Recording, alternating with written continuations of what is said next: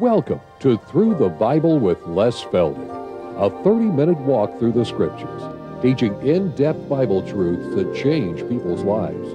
Now, here's your host, Les Feldick. Okay, number 4, and then we can head for home. Okay, for those of you out on television, that just means it's the 4th program we've made this afternoon. And ever you're traveling through Tulsa on a Wednesday, call us, and don't need tickets. We usually have room enough for everybody that comes, so come and join us.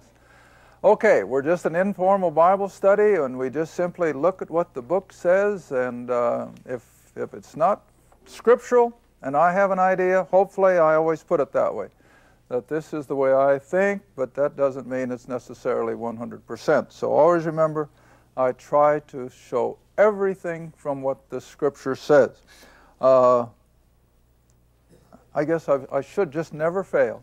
I just can't fail thanking our television audience for the response that keeps us on the air. You know, a lot of people would probably look at this humble background and without a lot of flowers and a lot of fluff and pomp and circumstance and wonder, how in the world do you stay on television? In fact, they do. They'll ask. Well, maybe this is what people want. So we do. We keep it plain and simple, and I think I've gained my trademark, short sleeve shirt. And in one of our conferences last week, a guy said, "Now Les, whatever you do, don't go up there with a suit and tie. They won't know who you are." So this is my trademark. All right, enough of that. Let's go right back. I was going to continue on in Isaiah, Jerry, but I changed my mind over the break. I just can't do it yet. Come back with me to Revelation again. We're still going to be looking at this kingdom concept because when there is so much opposition to it, then I guess it's worth 4 programs to try to refute the opposition. Revelation chapter 20. Revelation chapter 20, starting right at verse 1. Now this, of course, is at the ending hours of the tribulation. And the battle of Armageddon has just been fought. Christ against the Antichrist and his armies. All right, now chapter 20, verse 1. And I saw an angel come down from heaven, having the key of the bottomless pit and a great chain. Now it's not necessarily an iron chain, but it's a chain of something that will confine an angelic being, such as Satan. And he laid hold on the dragon, that old serpent who is the devil and Satan, and bound him, how long? 1,000 years. All right, but now just see how often Scripture repeats this number, 1,000 years. All right, come on down to verse 3. Casts him into the bottomless pit, shuts him up, sets a seal upon him, that he should deceive the nations no more until, that's a time word, the 1,000 years are fulfilled. Now there's twice in 2 verses that it's 1,000 years. After that, he must be loosed a little season. Now a lot of people wonder, I'll just have to stop. A lot of people write, why, after we got that rascal tied up and he's off the scene, he's not hurting anybody, why does God bring him back? Well, you see, it's a dispensational thing. Every dispensation God gave mankind. Let's just start with Adam and Eve in the garden. The simplest of the dispensations, which is a time during which God lays a responsibility upon the human race, and when they fail it, judgment falls, and something else brings about a new dispensation. All right, let's start with Adam and Eve. It was a dispensation. They were in the Garden of Eden, and they only had one responsibility: not to eat of that one tree. That was the only thing. Everything else was theirs to enjoy. But along comes old Satan, the deceiver, and what does he say? Hath God really said? Well, what's he doing? He's planting doubt. All right, then he comes along and says, well, now it's all well and good that you've got this glorious environment, you're in a special place, but instead of being under God, wouldn't you rather be like him or above him? Now, do you get that? That is the lie of Scripture. when Satan convinces the human race that they can become something better and above God. All right, Eve fell for it because it sounded so good. Well, yeah, we've got it good, but to have it even better, why not? All right, now it's going to be the same thing at the end of these 1,000 years. They've had it just as good for 1,000 years as Adam and Eve had in the garden for however long they were there. So what does God have to prove? That after 7,000 years, the human makeup has not changed. And you want to remember that you're starting the 1,000 years with just a small percentage of true believers, flesh and blood, Gentile parents, Jewish parents. All right, now all these new generations that come over a period of 1,000 years, now that's a lot of people from Israel and from the world in general. They're still flesh and blood just like we are today. They're still born with the Adamic nature just like we are today. And they've enjoyed all these good things for 1,000 years. But it's a dispensation. They have to be tested. Well, how do you test someone? Give them an alternative. So who alone can give an alternative to what God has blessed them with? Satan. And so God lets Satan come back to test these new generations of people. Will they hold true to the king after all his goodness toward them? Or are they going to fall for the lie that they can be like God or above him? Well, now let's just see what happens. All right? So he must be loosed a little season to give these new generations of human beings a choice. Satan's lie or God's goodness. All right, verse 4. And I saw thrones, and they who sat upon them, and judgment or rule was given unto them. I saw the souls of them who were beheaded for the witness of Jesus, for the word of God, who had not worshipped the beast, that is, back during the tribulation. Neither his image, neither received his mark upon their foreheads or in their hands, and they lived and reigned with Christ 1,000 years. All right? Now verse 5. But the rest of the dead, now that's the unbelieving element of humanity, they live not until the 1,000 years are finished. And this bringing out the lost of the ages before the great white throne and then consigning them to their doom, that is the second death. This which the believers have enjoyed is the first resurrection. All right, now when you go into verse 6, blessed and holy is he who hath part in the first resurrection. Those are believers. The first great group of believers will be the church age. And of course, I think you got those who came out of the tombs in Matthew 27. But the major resurrection day is what we call the rapture of the church. And all the believers in the church age are resurrected. Then Daniel chapter 12 brings in the resurrection of the Old Testament believers, which will be 75 days after the kingdom starts. So now you've got all the believers, Old Testament, New Testament, tribulation. They've all been resurrected into heavenly bodies fit for eternity. But the lost, you see, are still where? They're waiting down in hell, as we call it. Now I got to take you back. See, I didn't intend to do this. This is free for nothing. John's Gospel. John's Gospel, chapter 5. Yeah, John's Gospel, chapter 5.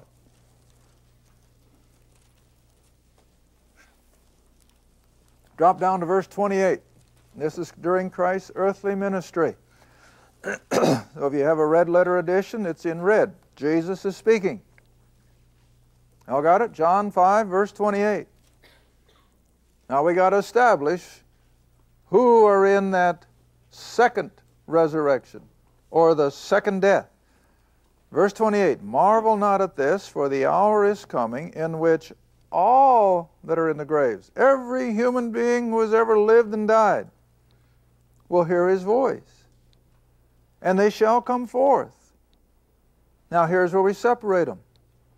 They who have done good, or the people of faith, they will come to the resurrection of life, eternal life.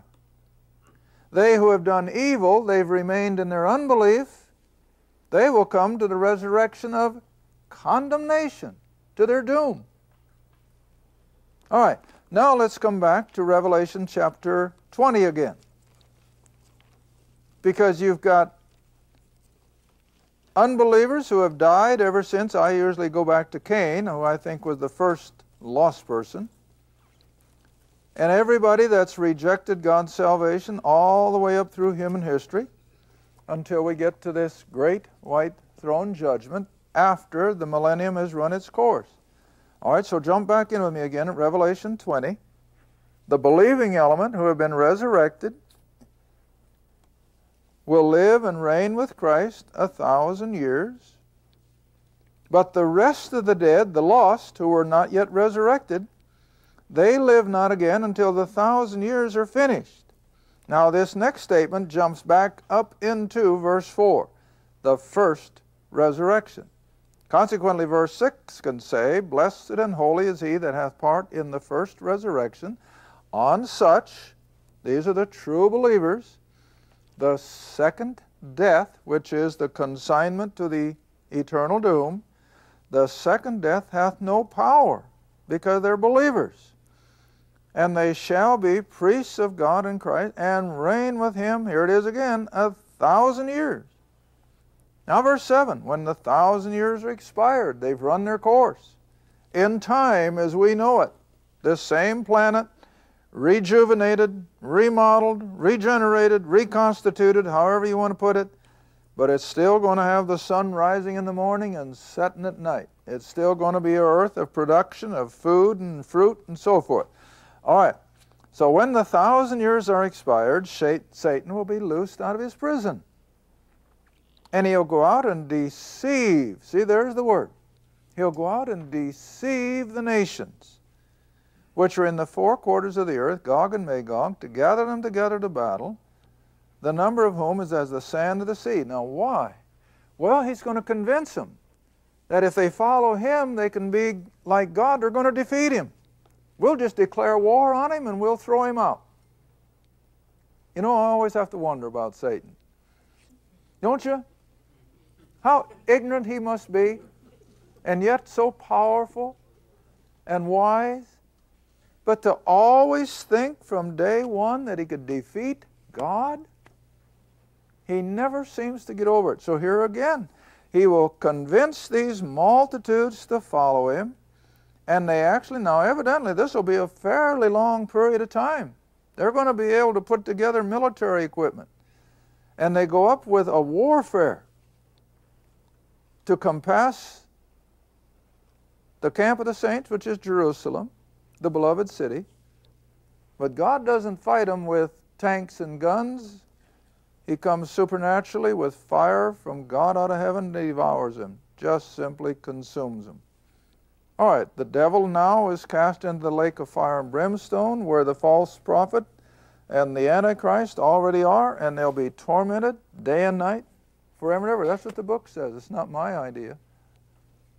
I know it's a horrible thing to think of, but the Scripture teaches it. All right, now here comes the great white throne, and here come the lost of all the ages, who will be resurrected out of their waiting place in hell, where they go now. God will resurrect them out, give them a body fit for the lake of fire, and brings them up before the great white throne, where Christ is now sitting as the judge, not the Savior. All right, and so John sees the dead, small and great, of the lost, stand before God. And the books, the record books, were opened. Another book, the book of life, was opened. And the dead, the lost, were judged out of those things which were written in the books according to their works. That's why hell will have degrees of punishment. And every detail of a lost person's life will be brought up before him. And God is keeping a record. All right, then when you come up to Verse 13, the sea gives up the dead. In other words, all the lost of all the ages will be brought up to the great white throne, and they were judged, every man according to their works. Now then, verse 14, and death and hell, from which these people have been resurrected, were cast into the lake of fire. Now, people don't like that, and I don't either, but it's true. And I don't know how else to put it. We have, all of us, we've become so blasé. Well, they're lost. They're going to hell. You know, I read an analogy years ago, and it has always stuck.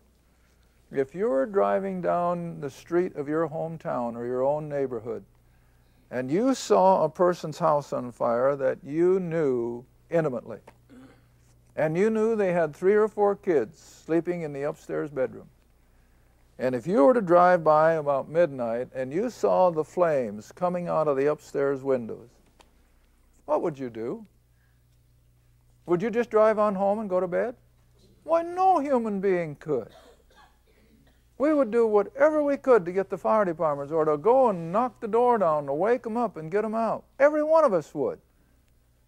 But when it comes to the eternal, they're going to an eternal lake of fire, and we don't even blink an eye.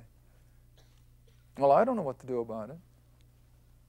But that's the sad story of the human race. And it's not going to be an instant annihilation like a lot of people like to think. The Scripture is adamant. It's going to be forever and ever and ever. And the worst part of it will not be the flame. Now, you know, some of the liberals referred to Reagan after his funeral, about 4 or 5 days, that he was already a toasty brown. What a horrible way to refer to it. You read it. Unbelievable. But see, that's just the way they are. But the lake of fire is real. It's coming for lost humanity. And then it says, verse 15, 14 and 15, death and hell were cast in the lake of fire. This is the second death, because the first death was when they died physically. This is a spiritual separation from God. Now verse 15, so whosoever was not found written in the book of life was cast in the lake of fire. Well, it means what it says, and it says what it means. But we don't like to think of that. And I can't blame you. I don't. But nevertheless, it's the teaching of Scripture that the lost will be consumed, or not consumed, consigned is the word I wanted. They'll be consigned to the lake of fire for all eternity, as we will be consigned to eternal life for all eternity. All right, now then, I established the 1,000 years, right? Now let's come back to Hosea. I kind of tantalized you with it back in the first program, but now we'll look at it. Come back with me to Hosea, right after the book of Daniel. Find your major prophets.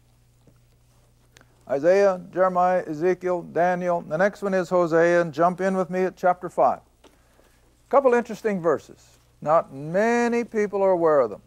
A few are, but not many. Hosea 5, last verse.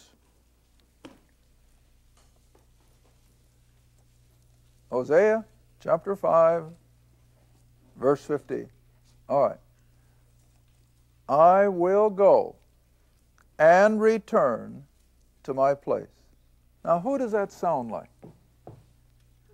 The Lord, Christ. When he says, I will go, where is he speaking from? Heaven. Where is he going? To the earth. And then what's he going to do? He's going to return at the ascension, see? All right, so I will go and return to my place.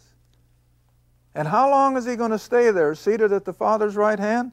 Until they, who are the they? Israel, acknowledge their offense.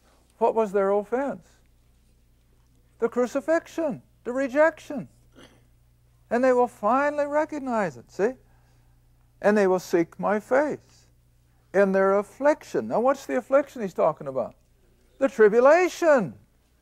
That's the whole purpose of it, is God's wrath upon Christ rejecting Israel and the world in general. We're not going to put the Jews in the solitary place of that. But it's primarily God dealing with his covenant people. All right, in their affliction, they, the nation of Israel, will seek me early. Now come down to chapter 6, verse 1. Come, let us return unto the Lord. Now what does that sound like? Who's speaking? Israel. Israel is now speaking. Come, let us return to the Lord. My, they've got something to return from, see? For he hath torn, and he will heal us. Now, in our present day, he hath torn. You know what I immediately think of? The bus bombings in Israel. My, after one of those horrendous suicide bombings, special people volunteer to go down and scrape up the body parts beyond human comprehension. It happens all the time. Scraping up the body parts that have been blown asunder. Well, that's what I have to feel here. Oh, they're being torn asunder. But, he says, he will heal us. Who will? Israel's Messiah. He hath smitten. Of course he hath. But he will bind us up. Now here comes the interesting part. Verse 2. After 2 days, he will revive us. Now, I'm not going to take you back to what does 1 Peter say? 1,000 years is as a day, and a day is 1,000 years. Now, I hope I'm not being loose with Scripture, and I'm not saying this in concrete, as I say so often, but this is just to tantalize your thinking. This is something to just mull over. After 2,000 years, he will revive us. Has he? Yes, the nation of Israel is coming back. They're coming back. They're back in Jerusalem. Oh, they're not spiritual yet by any stretch, but they're physically back in the land. All right, so that's after about 2,000 years. But now look at the next one. In the 3rd day, or the 3rd 1,000 years, he will raise us up, and we shall live in his sight. What's that referring to? The kingdom. Now that's the way I look at these verses. You may not agree with me, or you out in television may not agree with me. But I think this is the one inkling in Scripture that gives us a time frame. And that's another reason I think we are so close. We are so close to these 2,000 years since Christ's first advent that are over. And we're ready to be ushered into the next 1,000 years, which will be, of course, the kingdom. All right, now we only got a few minutes left. Let's just stay with it as we've been on it. They're in Hosea. Just go on to your next little book in the Old Testament. Yeah, Hosea, then Joel. Joel, chapter 3. Joel, chapter 3. Here again, we're going to have the horrors of the tribulation and then the glories of the kingdom. That's the process, all through prophecy. First, Israel's demise, their punishment, invading armies, and then comes the blessings. And it's just a roller coaster, see? All right, now chapter 3 is looking all the way to the end time, to the end of these 2,000 years. Verse 2, where God says, I will gather all nations. And it is. It's going to be a coalition like George W. can't even dream about. It's going to be every nation involved. And they will be brought down into the valley of Jehoshaphat, and will plead with them there for my people and for my heritage, Israel, whom they, these Gentile nations, have scattered and parted my land. Sound familiar? What's the big problem in the Middle East? The West Bank, Gaza, Jericho.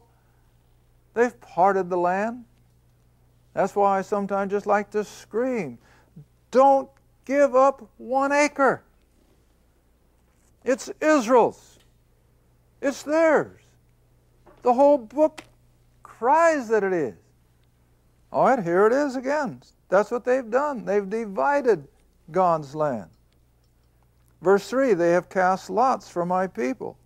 They have given a boy for a harlot, sold a girl for wine. That's how Israel has been treated these last 2,000 years. Well, Let's go all the way down to the glories of the kingdom. Verse 17. So after all of their heartache and their sorrows and their murderings, now comes the kingdom. So shall you know that I am the Lord your God, dwelling in Zion, my holy mountain. Then shall Jerusalem be holy, there shall no strangers pass through her. And it shall come to pass in that day, the mountain shall drop down new wine, the hills shall flow with milk, and all the rivers of Judah shall flow with waters, a fountain shall come forth, and so on and so forth. Now, just drop over. Oh, we got time, got a couple minutes. The next book is Amos. That can take us over to chapter 10. No, chapter 9. Amos chapter 9. And then they try to tell us that all of this has been thrown out. How can they? How can they? God's word is sure. It's going to happen. I'll guarantee it. Verse 13. For behold, the days come, saith the Lord, that the plowman shall overtake the reaper, and the treader of grapes will overtake him that soweth seed, and the mountain shall drop sweet wine, the hills shall melt. I will bring again the captivity of my people Israel, and they shall build the waste cities and inhabit them. They shall plant vineyards and drink the wine thereof. They shall also make gardens and eat the fruit, and I will plant them upon their land. And they, Israel, shall no more be pulled up out of their land, which I have given them, saith the Lord thy God. All right, now I got to get one more verse before we quit today, and I think we can do it in 1 minute. Keep turning to Zechariah. You're not that far away from it. Just keep turning through the little minor prophets and get to Zechariah chapter 14. Zechariah 14, and again, the first 3 verses are a picture of the final days of the tribulation, the horrors of it. And then in verse 4, we have Christ returning to the Mount of Olives as he left in Acts chapter 1. But now, you come all the way down to verse 8, and it shall be in that day, when Christ sets up his kingdom, that living waters shall go up from Jerusalem, half to the former and half to the hinder sea, that is the Mediterranean, out to the Dead Sea. In summer and in winter it shall be. Now look at verse 9. Why, this is as plain as any third grader can understand. And the Lord, Jesus of Nazareth, shall be king over all the earth. Made it. Thank you for watching Through the Bible with Les Feldick. Through the Bible is a partner-supported ministry. If this program has been a help to your study of the Scriptures and you'd like to see others enjoy the teaching, your support would be greatly appreciated. Write to us at Les Feldick Ministries, 30706 West Lona Valley Road, Kinta, Oklahoma, 74552. Or call 1-800-369-7856. Remember, all programs are available in printed form, audio cassette, and videotape. Be sure to tune in next time to Through the Bible with Les Feldick.